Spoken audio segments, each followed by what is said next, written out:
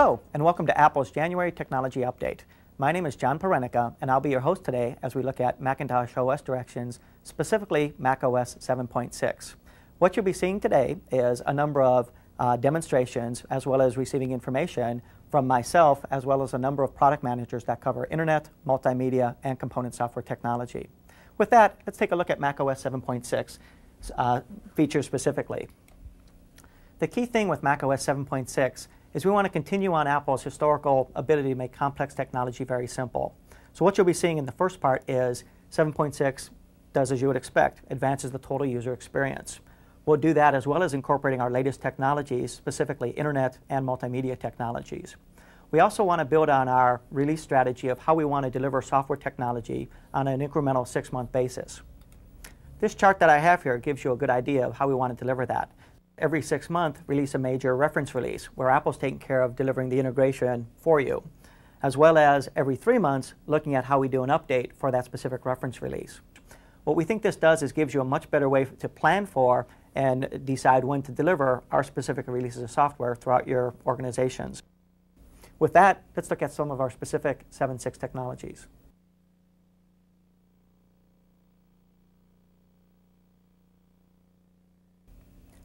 Along with making macOS 7.6 a lot easier to use, we've also improved the install process.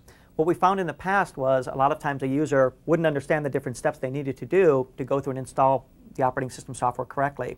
In this case, we pulled that all into one location, so it's very easy to flow step by step. In this case, in my macOS installer, I've already done step 1 and 2. In this case, I'll click on my third step, which is to select a drive I want to install to. I'll click Select. In this case, now I'll go to my fourth step, which is picking which specific software I would like installed. So in this case, maybe I do things on my network to access the Internet, and I would like some other features. Now I'm ready to go, and I can click Start.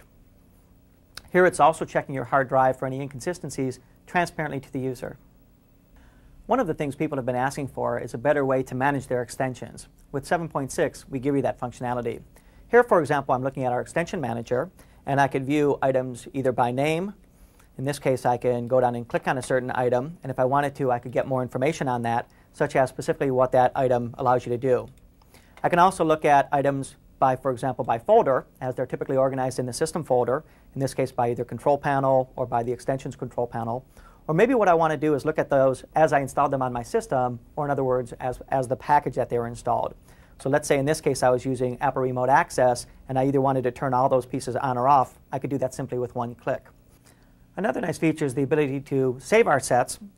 In this case, what I can do is create a new set and call it whatever I'd like to and save that set.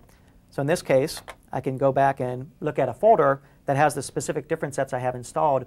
This way I can use these specific configuration files to ensure different machines in my organization have the same settings installed. Another nice feature of macOS 7.6 is the new printing features that have been included.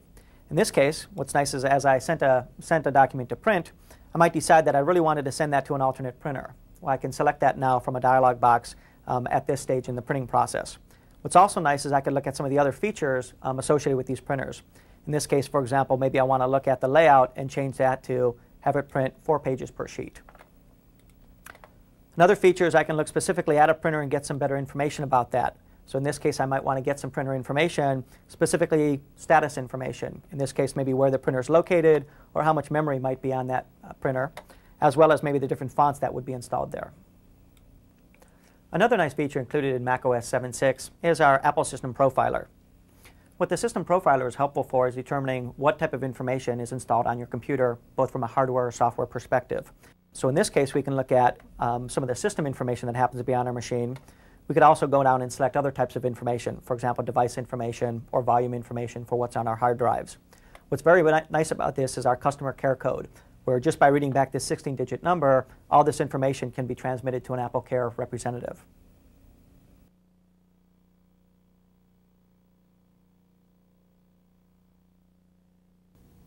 Hello, I'm Jonathan Knowles, Product Manager for Apple's QuickTime technology. macOS 7.6 includes QuickTime version 2.5. QuickTime version 2.5 continues a tradition of bigger, better, smoother, more innovative multimedia technology from Apple. Most people's perception of QuickTime is small, jerky, postage stamp video playing on their computer screen. However, with today's QuickTime, we can play full screen, full motion video in software only that looks this good. There's just one, and there's no mistaking it one. Just no faking it one. But bigger, better, smoother is only one of the ways we can innovate with QuickTime technology. Another is by supporting different media types. For example, QuickTime has a text track, and with QuickTime 2.5, we have an API that allows capturing closed caption information directly into the text track at the time you digitize the video. This allows me to search the video for words actually said in the dialogue. In this example, I have a music video, and I want to know, where does the artist say the word got? When I start playing it now, got into an accident and I'm right got there. and come to school.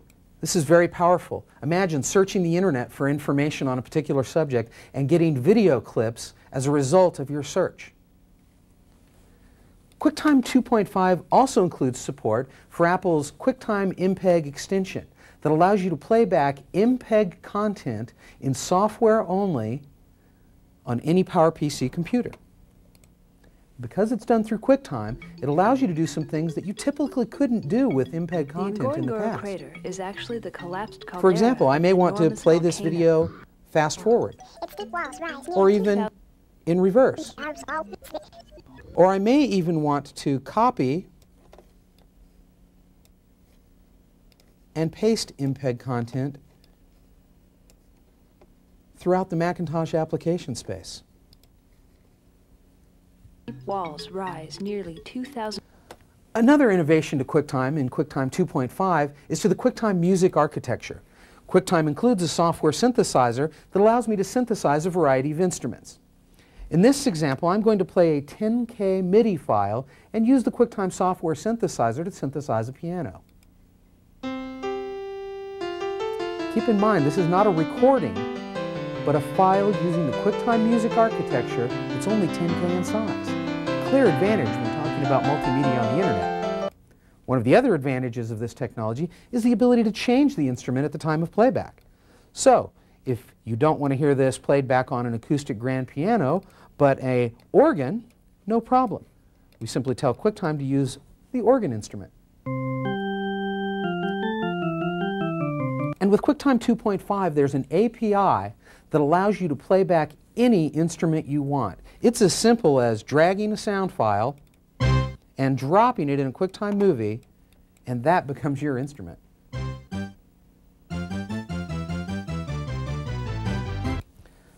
There's lots of new exciting features in QuickTime 2.5. I encourage you to take a look at the QuickTime website at www.quicktime.apple.com for the latest information.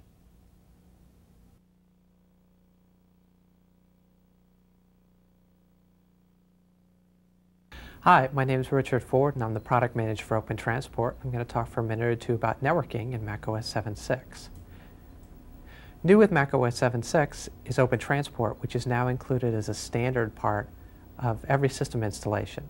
Open Transport was first introduced in 1995 with the PCI PowerMax and has been included with larger and larger numbers of systems as time has progressed.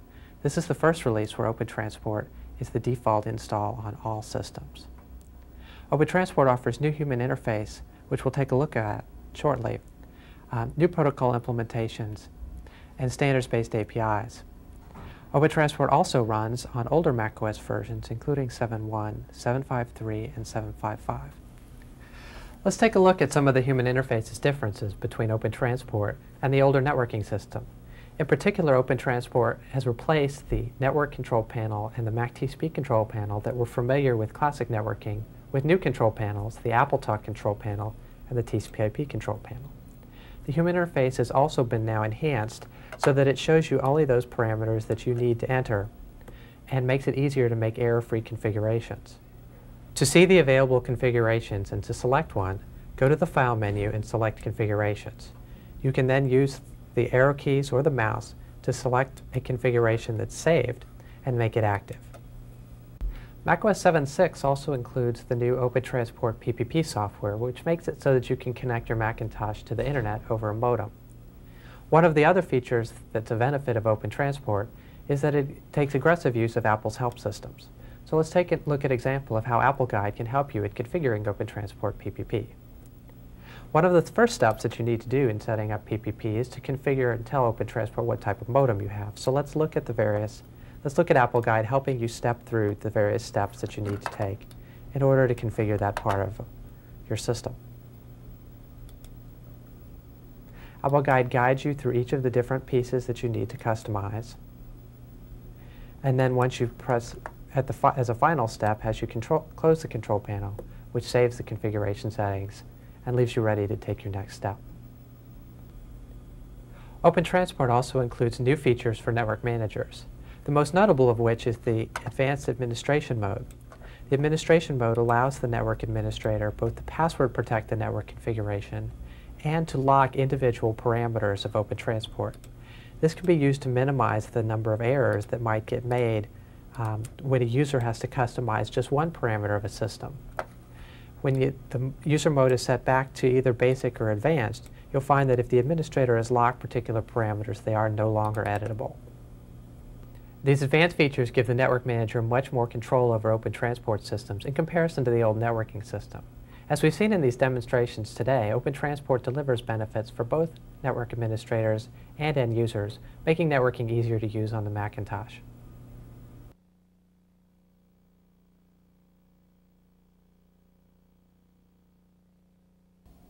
Hi, I'm Adam Fingerman. I work in the AppleNet Product Marketing Group. Internet access is a very important component of the macOS 7.6, and Apple provides 3 ways of Internet access: America Online, CyberDog, and the Apple Internet Connection Kit. The Apple Internet Connection Kit is a suite of best-of-class Internet access applications that provide you with quick and easy direct Internet access via an Internet service provider. And best of all, the whole thing is integrated via Apple technologies. The Internet Connection Kit includes Netscape Navigator, the industry-leading browser software, Claris Emailer Lite to help you manage your emails, a host of multimedia-rich plugins such as the QuickTime plugins, the Shockwave plugins, and the Real Audio plugin, and Apple-provided communication software to help you create an account with an ISP or import existing settings from an ISP that you already have. Let me show you the Apple Internet Dialer. If you need to create an account with an ISP or import the settings from an existing account, all you need to do is walk through the very short and straightforward interview process with the Apple Internet Dialer. The first thing you'll do is pick your modem type, select the modem port, indicate whether you have touch tone or pulse, and click on Create an Account. Then the Apple Internet Dialer walks you through a very simple interview type process, gathering some basic information about yourself, such as your name, your address, your city, state, zip code and phone number, and your credit card information. And when you're ready, you click on Next to proceed. An 800 number is dialed, and you're connected with an Internet registration server, which lists a variety of ISPs.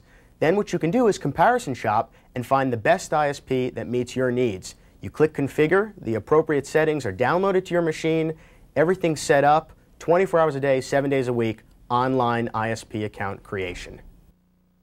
So once you're connected, Apple wants to make sure that you have the most enjoyable experience. And for this, we've provided Apple Guides, which help you to use the Internet. For example, if you wanted to learn how to find a QuickTime VR movie over the Internet, you can start the Apple Internet Connection Kit guides and search through how do I view a movie. Click OK, and the Apple Internet Guide for Netscape Navigator will explain how movies come through the Internet and then actually take you to a website which is a multimedia QuickTime gallery of movies. Then all you need to do is go to the sample section, find the QuickTime VR movie you want, click on it, and off you go.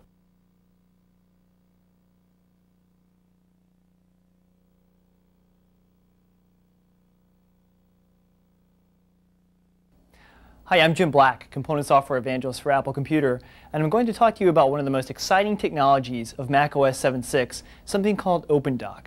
OpenDoc changes the way that developers write their software, and it changes the way that we use our software. Today, we have specialized applications for different data types. We have word processors for text, we have image editing applications for graphics, and we have specialized applications for internet content or things such as QuickTime movies. It requires you to learn a suite of applications. OpenDoc changes that by allowing you to concentrate on the document and combine all of these media types very easily through drag and drop. I'm going to give you an example of what that looks like. I'm going to create a corporate report using OpenDoc components written by 3 different developers. The first thing I'm going to start with is Digital Harbor's Wave word processor. As you can see, it handles text. And like most Macintosh applications, we can drag in different data types, such as 2D graphics, a picture from the scrapbook here. But since it's an OpenDoc word processor, we can also embed something else. Let's create a table of data showing coconut sales. So we drag in another component written by a company named Corrector, and it handles tabular information. Let's drag in yet another to communicate that data in a graphical fashion, something written by a company called Adrenaline. And let's link up the information from one piece of software to another. I'm just dragging and dropping with the Command key down. I'm going to paste this information as a link so that as the information in the table changes, if we have to change any of this information, it will update automatically down here. Now you should notice this is using Apple's QuickDraw 3D technology, so the graph is dynamically shading and it's very fast. Note also that when I click on this, the menus change. That's the standard OpenDoc activation model, so that now this component has control of the menus. We also have palettes put up. They allow us to control the functionality of this piece of software. Let's make it a little bit flashier. Let's drag in a graphic as a background, and let's change the bars to palm trees using a QuickDraw 3D meta file. I just drag it from the scrapbook. It's applied to the chart. I'll go back to the chart, zoom in so we can see those results a little bit better, and we can even use this lighting feature to make it a little bit splashier. So what we've done is create a business report by dragging and dropping that contains a 2D picture, a 3D graph, and a table of information. Instead of having to launch 4 different applications to manage these various data types, we just drag them into one document. So the user model with OpenDoc is very much improved and simpler to learn than it is today. OpenDoc also makes it easy to combine internet content and cutting-edge technologies into your documents. For example, one of the most exciting technologies recently is Java. But you can only use Java inside of a web browser today. Thanks to OpenDoc, you can use the power of Java applets inside of applications like your word processor, or your spreadsheet, or your database, so long as they support OpenDoc. For example, here we are in Digital Harbor's Wave again. I'll drag in Apple's Java applet viewer and drag in the URL for an applet. The applet runs in place, and now we can view this 3D structure in the context of our word processor, even though the word processor itself doesn't explicitly support Java. Another exciting technology, of course, is Netscape plugins. Netscape plugins can handle a variety of formats: shockwave, real audio, streaming audio. In this case, I'm using a Netscape plugin that displays 3D molecular information. Now this is being handled by CyberDog, so this information is actually coming across the internet. If I click in place on this molecule and go to the About box, we can go to the home page for this particular company's product directly from within our word processor. The beauty of this is we don't have to worry about whether we can configure our web browser or whether we have the correct software. OpenDoc just handles it automatically. So the beauty of OpenDoc is that I can use cutting-edge technologies and internet content directly inside of my word processor, my spreadsheet, or my database, any OpenDoc software, just through dragging and dropping. Well, thank you for your attention. We've covered a lot of information today about macOS 7.6. We encourage you to check out the following locations for more information.